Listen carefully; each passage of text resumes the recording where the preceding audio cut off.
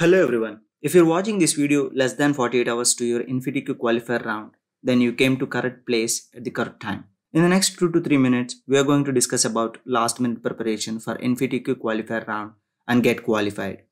So I will consider myself as an InfyTQ aspirant for the next few minutes and explain how I will be preparing in the last minute without no prior knowledge on Python and DBMS. So without getting late, let's get started. What are the sections that we have in InfyTQ qualifier round?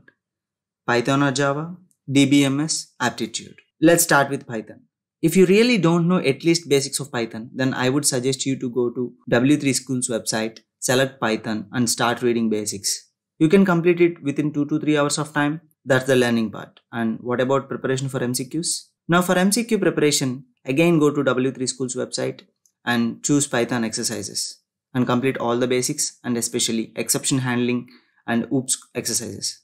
That's all. You brushed up your basics and learned the important topics. Coming to DBMS. Repeat the same procedure for DBMS also.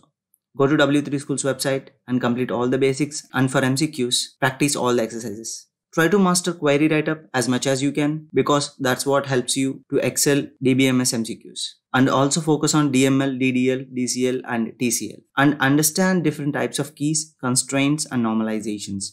That's it. You're good to go. By the way, we are hitting 2000 subscribers by the end of this month. Make sure you subscribe to this channel. Now let's talk about some aptitude. For aptitude, the only thing you can do is to prepare everything you know once more. And don't go for new topics at all because for every problem, you will have a new shortcut in aptitude. So there is a high chance that you will not remember it in the exam.